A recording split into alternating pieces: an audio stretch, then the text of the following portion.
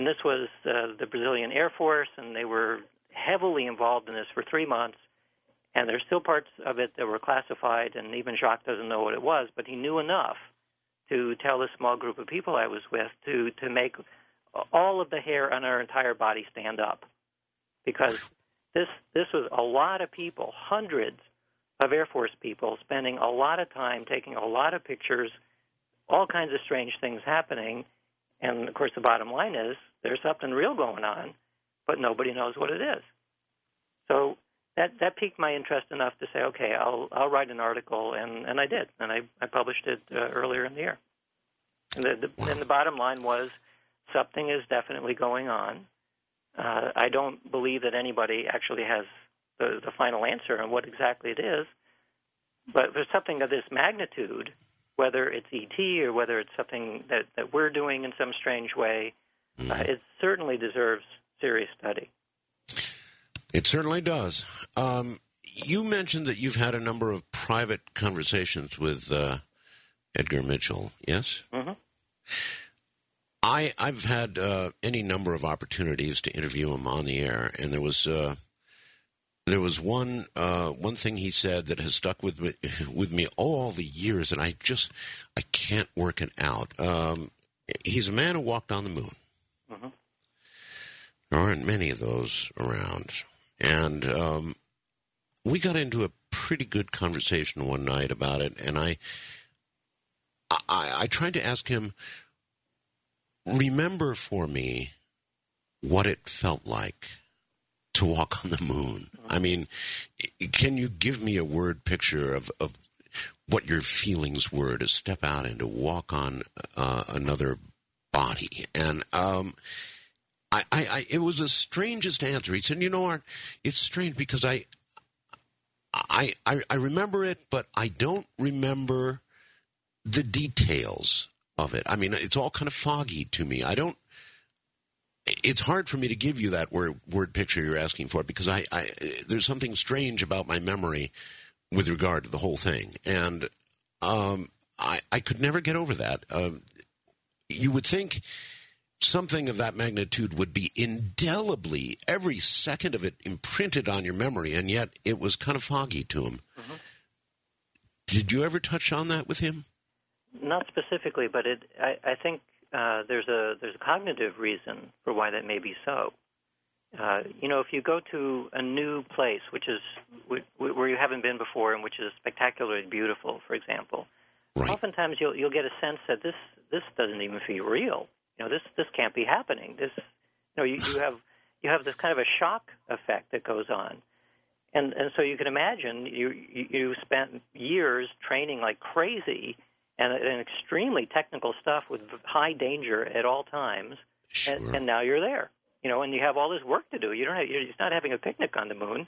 He has a lot of things to do, and actually at that point didn't even know if they were going to be able to get off the moon. Mm-hmm. So I'm sure his mind was so preoccupied with simply doing the job that it would be a little bit like asking a fighter pilot landing on an aircraft carrier in high seas, what did it feel like as you were landing with certain death about to occur? And the answer is they have no idea. They do what's necessary. But it was one of those things that, go ahead. On the way back, he suddenly had the first opportunity of actually relaxing a little bit. And that's when he had this big noetic experience. That's what was a founding experience for our whole institute. When he had the moment to relax and reflect on what he had just done, he had a full-blown mystical experience. And the scientist in him said, what in the world is this? And that was the origin of why we have this institute. Edgar and others who participated back in the days when our country did things like going to the moon, they've all made some intriguing statements. A lot of them have sort of refused to make statements. A lot of them have had troubled lives. I wonder, when I listen to Edgar, as I mentioned to you a few moments ago, his statements have become progressively, as the years have gone on, stronger and stronger and stronger. And I wonder if there is something that he wants to say, something he wants to mention that he really hasn't said yet. Do you have any sense of that? No, I think it's just a matter of impatience. That there really is something going on. Isn't it time finally that we can actually talk about it rather than having it always shoved out into the fringe? I mean, we can talk about it here in the middle of the night, but where can you go in a mainstream serious dialogue to talk about it in a way that it doesn't end up in the fringe? And we still don't have that, and that's a pity. And, of course, it's exactly the same pity for psychic phenomena and lots of other things, but it's just the fabric of society allows certain things to be talked about and others not. Okay, in the interest of time, moving on, there's something about the link between Alec Guinness, who played the Jedi Knight Obi-Wan Kenobi in Star Wars, and the actor James Dean, and James in his death, Dean's death. Yeah. What about that? Well, I ran across this as part of my research on presentiment, which is an unconscious form of precognition. There are many, many stories about premonitions, and I thought this was a particularly delicious one because the actor Alec Guinness, who played the Jedi Knight, who has special abilities, actually did have a real-life Jedi Knight type of experience many years before he played Obi-Wan Kenobi. And so on YouTube, you can actually search for this. Just look up James Dean, Alec Guinness, and you'll probably get it. But the anecdote was he was being interviewed by someone who said that I heard you had a premonition of the death of James Dean. And the story was that this is back in the 1950s, that by coincidence he ended up having dinner with James Dean, and James Dean had just gotten a present of a fancy foreign sports car. And so he showed it to Alec Guinness, and it was still wrapped up and had a bow on it and stuff. And at that moment, Alec Guinness had this strange experience, and he just said in a far-off way that, I advise you not to get into this sports car, because if you do, 1 week later you will be dead in this sports car. And then, he actually said that aloud? He did. And so James Dean, gave him a funny look, and what does that mean? And Alec Guinness sort of snapped out of it and said, well, I don't know where that came from, but there it is. And sure enough, a week later to the day, James Dean was killed in that car.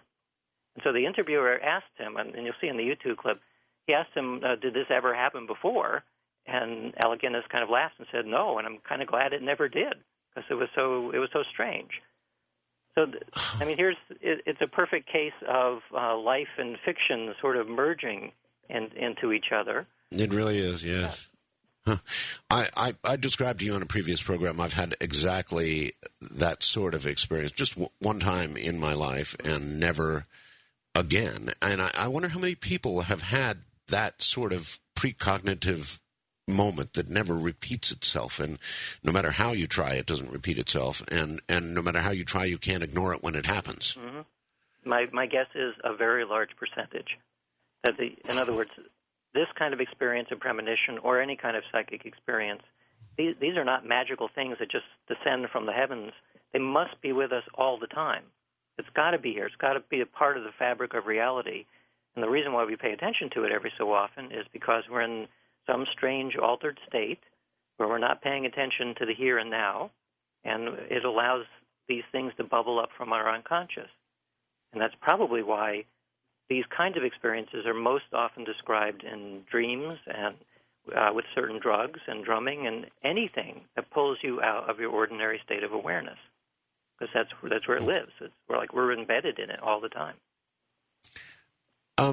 Is there any hint of what might be a trigger to this kind of experience at all? Because in my case, there was none whatsoever. I couldn't stop it when it happened. I couldn't. I had no control over it whatsoever. No idea of what the trigger was. I was paying attention to something else altogether at the time it occurred. And is there any? In all the research of this sort of thing, is there any idea, does anybody have any idea what the trigger for this might be? It just seems to come out of nowhere and never come again. Non-ordinary state of awareness combined typically with emotional motivation to force this unconscious information to bubble up. And now the beginnings of a couple of environmental variables